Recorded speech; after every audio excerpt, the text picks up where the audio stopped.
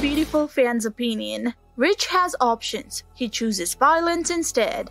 Fans say that Ridge Forrester is that one person who could have put an end to all the ongoing drama, including the ones taking Thomas Forrester and Hope Logan's custody battle, and, of course, Taylor Hayes, Brooke Forrester, and the involvement of Steffy Forrester.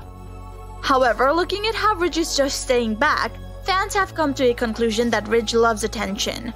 However, some fans say that it is not just about Ridge wanting attention. In fact, there is more to it.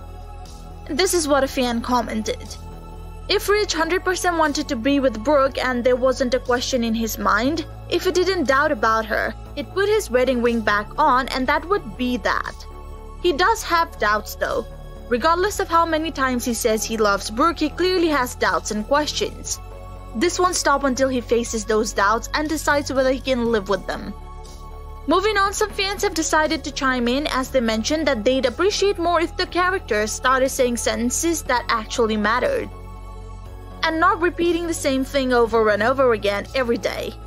Honestly, I agree to this statement. What about you? Is it Ridge's fault? Some fans even tear Ridge apart by saying, "It's a pity that both of the women in this hellish triangle have more backbone than the cat they are fighting over."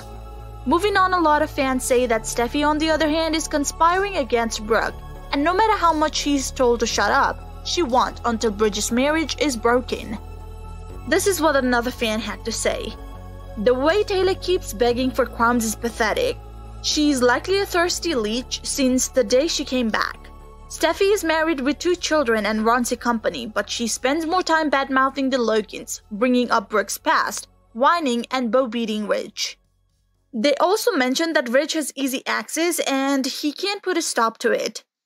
But even though he is not, it doesn't give Taylor and Steffy the right to act the way they are doing. And that they can't sing that low just because no one's asking them to stop. What do you have to say about this? Let us know your thoughts down in the comments section. Thank you for watching the video. If you enjoyed the video, make sure to check some of our other videos. And we hope to see you again in the next video.